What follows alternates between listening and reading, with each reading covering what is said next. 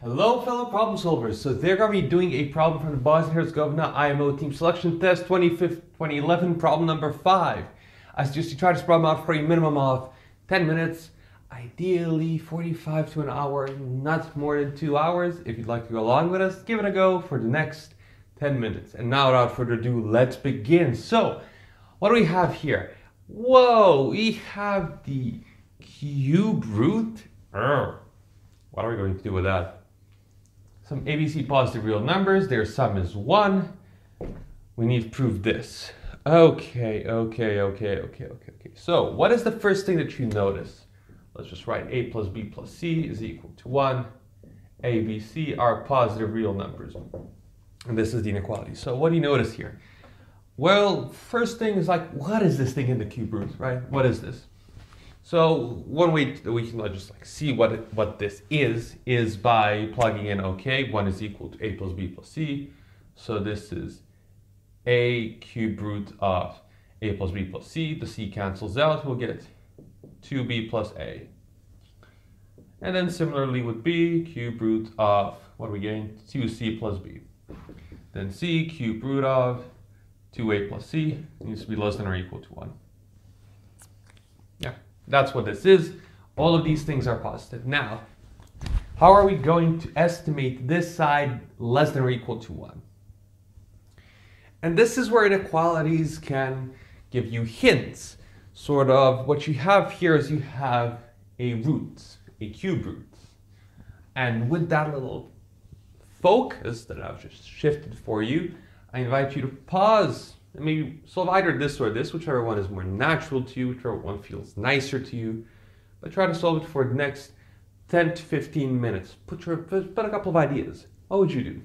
So, first thing, can we just like make this homogeneous and everything? We could try. The trouble is, if I would have to make this a plus b plus c, because this is of the form, what is this? This is c 3 over 3, c 4 over 3. So I need to make this a plus b plus c to the 4th under the cube root to make it sort of the same power. And then I'd need to actually really, legitimately, I need to cube this. And that's just not something I want to do, right? I'd rather avoid it. Like, is it possible to finish it if we do that? Maybe, likely, yeah, ish, kind of, perhaps, I'm not sure. To be very frank with you, I'm not sure. But it's a computation that you have to sort of like figure out how long would it take. It would take, I need to take this to the power of 3, so that is going to give me 3 terms. It's going to give me something disgusting, because the cube roots, when I multiply this and this, I'll just have a lot of, I won't have anything nice. This time this isn't nice. So it seems it's difficult and it's questionable whether or not it would succeed, right? It seems very messy and it would take you at least an hour. Let's not do that, right? Let's try to come up with creative ideas. And in competitions, you want to see, can I come up with creative ideas? And then if I'm out of time, if nothing works, then I see, okay, let me just, and I've given up really on trying to solve this problem. Then it's like, let's jug, and try to finish this for an hour. Like, let's just, brute force it. But let's not do that at the beginning. So the cube root gives you a hint of, hey, this is less than this, so maybe AM/GM, maybe this is a GM.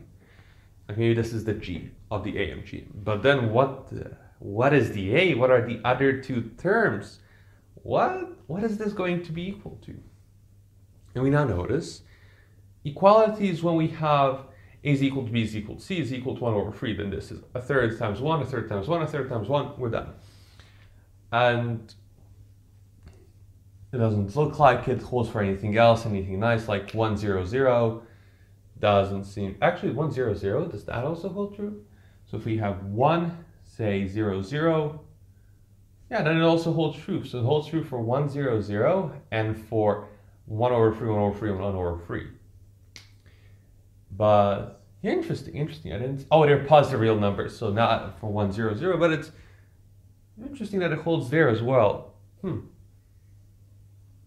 Okay, but in all those cases, if we have a 1, 0, 0, this isn't so nice though.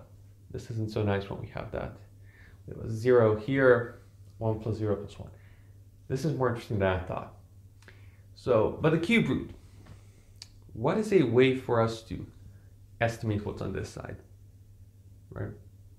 And the idea is, well, we can take the thing in the cube root and multiply it by 1 3 times, twice. And then we have here on the other side, let's multiply this by a immediately, then this is a over 3 times 1 plus 1 plus 1 plus b minus c. So this is 3 plus b minus c, which gives us a plus ab minus ac over 3. And when we get this, we see, we're done. And why are we done? Because now analogously we'll get b plus, what is this going to be? C minus a times b, so we'll get cb minus ba over 3, and we'll get c plus ca, we got a plus ca minus cb over 3. And then when we sum these up, we'll get a plus b plus c, which is equal to 1. And so we're done. Now, the equality between these two holds true either when a is 0 or when b is equal to c. And this holds for like every single one of these. We must either have a is equal to 0, though the problem doesn't ask us when does the equality hold true. So we don't need generally to say to them equality holds true in this case. That's always a safer bet to just say it like, oh, equality holds true here. Right. Given these are positive reals, a cannot be 0, so a is equal to b is equal to c. But say they were non-negative real numbers. Say this was a different problem, because I just got a lot of interest for this problem just seeing this. Or b is equal to c. So now if, say, some two aren't equal, say if b isn't equal to c, that implies that a is equal to 0. Now either c isn't equal to a or b isn't equal to a. And then we have if b isn't equal to a, then it follows that c is 0, which gives us b is equal to 1. If c isn't equal to a, then it follows that b must be 0 from the same sort of like similar thing that we would have here. And from there it follows that c is equal to 1. And so you get the equalities either for 0, 0, 1, or for 1/3, 1/3, 1/3. That's actually very, very cool. This problem just got a new meaning for me. But this finishes it up. I want to show this inequality to you because of this cube root. When you see it, try to add the hidden ones and then estimate it. It might just solve your problem. And it's important also to keep in mind the inequality when the equality case holds true. Though here that might actually like lead us on the wrong path. Maybe not. Maybe not. And this finishes up the problem, and as always, thanks for problem solving.